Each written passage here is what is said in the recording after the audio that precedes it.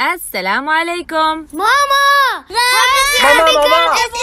هذه الصحبات دعس الريموت وكسروا. طب واحد مو سامعة ولا حدا فيكم ترى. ايش هذا وأنا عندي 3 أولاد بس. سبحانك يا ربي يا سميع. عدد الناس بالعالم هلأ 7.6 مليار بني آدم، كلنا بنحكي بنفس الوقت، والله السميع بيسمعنا كلنا ولا تختلط عليه الأصوات. يعني ممكن يكون حدا قاعد بيخطب بالناس وفي واحد من الجمهور حكى خلصنا بدنا نروح. الخطيب سمع الكلمة بس ما بيعرف مين حكاها إلا عاد إذا حدا فتن. بس الله السميع بيعرف كل واحد فينا إيش حكى بالضبط، وبيسمعنا سواء بنحكي بصوت عالي أو بصوت واطي.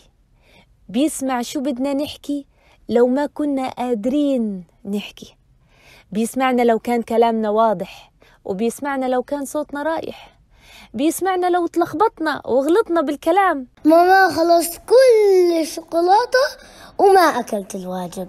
هو بيعرف شو كان بدنا نحكي. بيسمعنا لو بنحكي عربي أو إنجليزي أو هندي أو صيني أو بأي لغة، حتى لغة البيبيات، قصدي صراخ البيبيات، بيعرف شو بدهم بالضبط.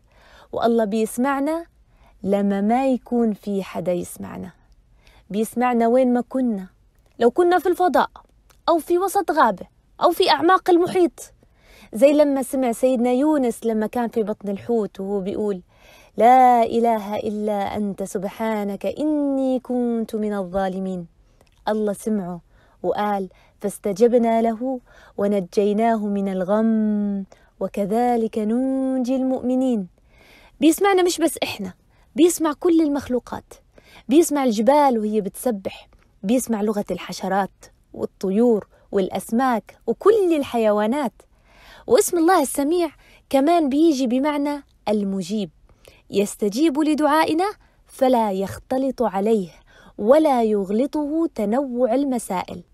عشان أبين لك قديش المسألة معقدة، اتخيل إن العيلة كلها رايحين على المطعم يوم العيد، 20 واحد، كل واحد طلب صحن سلطة، صحن رئيسي وعصير.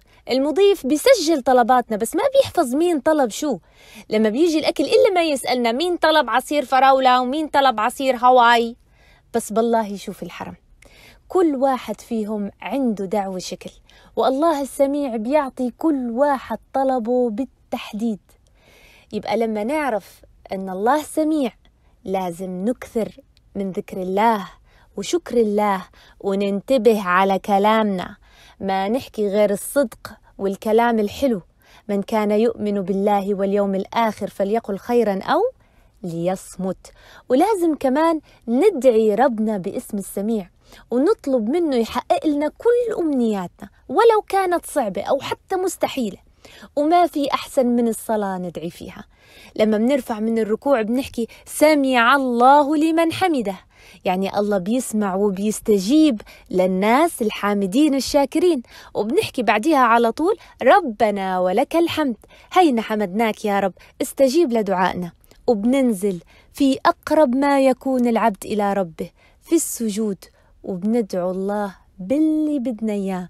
ربنا تقبل منا إنك أنت السميع العليم.